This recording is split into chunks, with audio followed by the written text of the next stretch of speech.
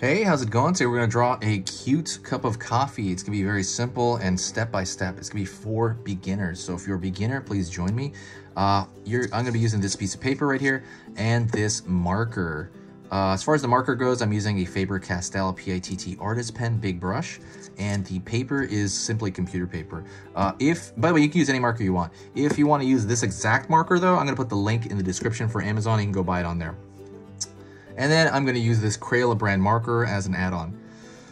So it's going to be pink. And I'm going to use a brown one as well, actually. So because coffee is brown, right? So that's kind of it. If there's no questions, let's continue. If there is a question, definitely post it in the comment section. I reply to every single comment, and I mean it. So even if you post hi in the comments, I will reply to you. All right, let's get going. Now what I'm going to do is I'm going to draw a ellipse here, which is really just kind of like a slanted egg. I highly recommend that you do that in one stroke. You don't have to, of course, but I think it's a lot easier when you do it in one stroke. I'm going to start a line here, go downward.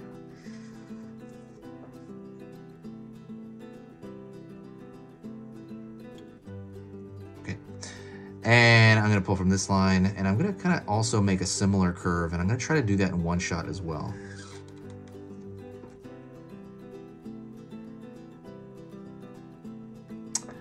Now I'm going to connect these two lines here. All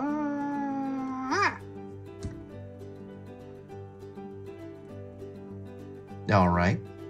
I'm gonna draw right around here, and I'm going to draw a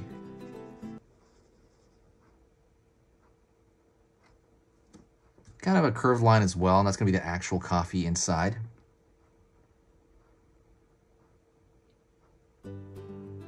Now we're going to draw a handle, so the handle is going to be essentially just kind of a C curve. And let's do another C curve on the inside of that for the handle.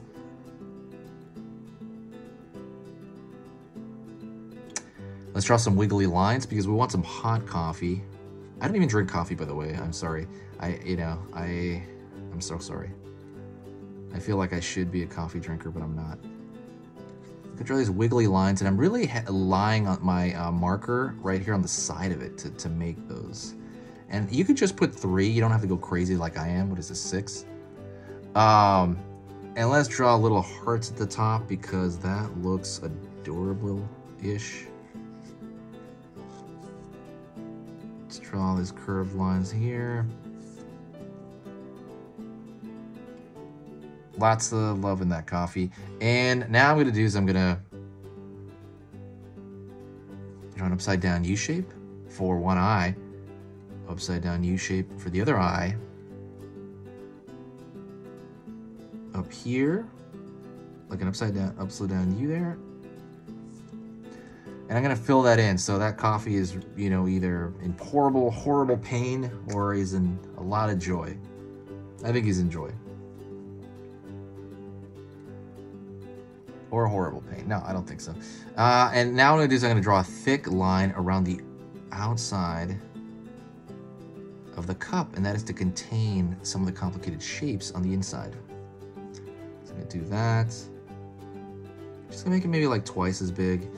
So while I'm doing that, don't forget to subscribe to the channel. I'm going to be putting up 3 videos every single weekday for the foreseeable future, so you don't want to miss out on that. They're all for beginners. Every single lesson is for beginners. So every time you subscribe, it will give you a notification, probably 10% of the time, honestly. Let's be honest. They're not very good with that. But if you hit that little bell icon, it'll tell you a little bit more. But yeah, you don't want to miss out on that. There's going to be a lot of cool stuff on here. And don't forget, it's totally free, so there's no downside to it. Well, trying to go right here and double up this curved line. And I'm doing a contour thing, so basically this inside here is a contour, so I'm going to do that as well. All right, so we have that. Now what we're going to do is we're going to our very small amounts of color. And first thing I do is I'm going to grab the brown and this Crayola brand marker. Cafe brown.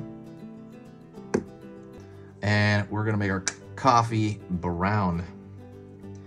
It's probably gonna look pretty dark. Wow, that looks really dark. We're gonna barely notice it's brown. Ooh, dang. All right, so I'm gonna butt up right up to the edge. I don't want to smear the black, even though it's gonna be pretty hard to tell between the black and the brown. The brown is really dark, but when it dries, it will probably dry out a little bit lighter, and you'll definitely be able to tell.